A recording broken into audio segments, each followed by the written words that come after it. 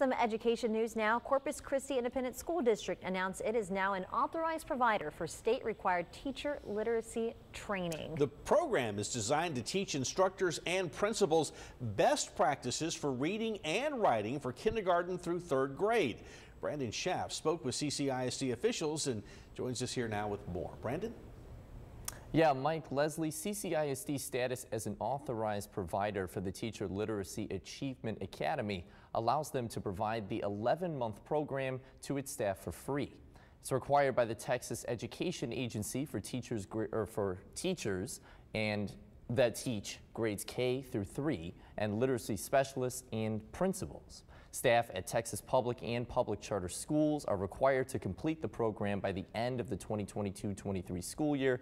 And thanks to an update to the bill in June of last year, legislators are now giving districts more time to finish the extensive reading academies. CCISD officials say that it should help make up for lost ground throughout the COVID-19 pandemic when young students could not get face-to-face instruction.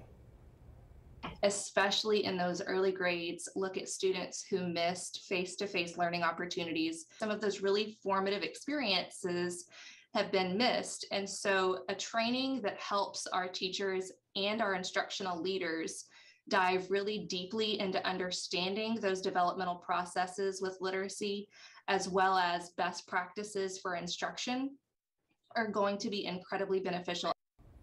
And the reading academies focus on teaching the alphabet, writing, phonics, and other reading and writing skills. And because of the length of the program, CCISD is providing resources to staff to help them balance it with their usual curriculum.